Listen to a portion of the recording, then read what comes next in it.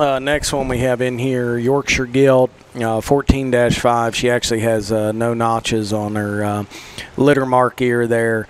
I guess her right ear, and another one in terms of length of body, and then tying back, being an out cold, back to a Thompson sow. I know Eli and Evan there a couple years ago went over to Thompson's there and bought a couple Yorkshire Gilts, and to kind of revamp these things and kind of get back to using them more, not only as a Yorkshire program, but try to get back to just making crossbred females as well. This is 14-5. Side note, she is not notched yet on her right ear.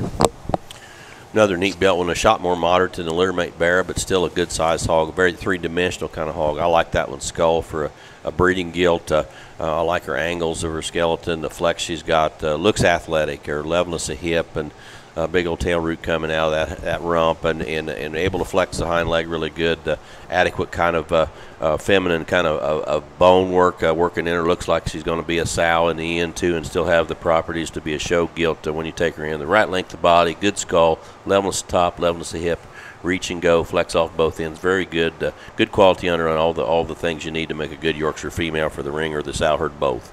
That one is 14-5, lot number 88.